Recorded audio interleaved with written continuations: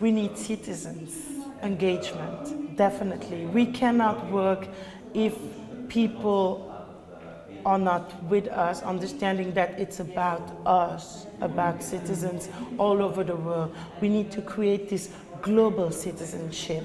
Otherwise, we cannot have real changes. What is, just for the public who doesn't know these terms, what do you mean by global citizenship? Global citizenship is understanding that you are part of the worldwide society, of a global interaction, interlinked society, that maybe your fruit is having a link with where it comes from, but all the conditions of work for other people in other countries. So really understanding more about the relations of interactions.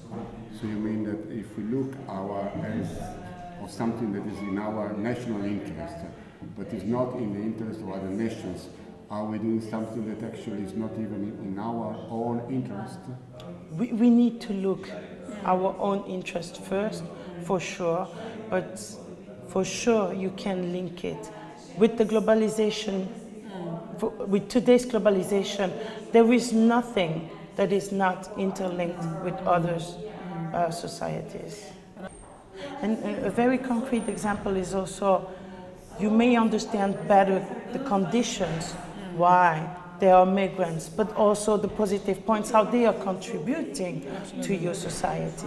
So you see things with different approaches, with different point of views.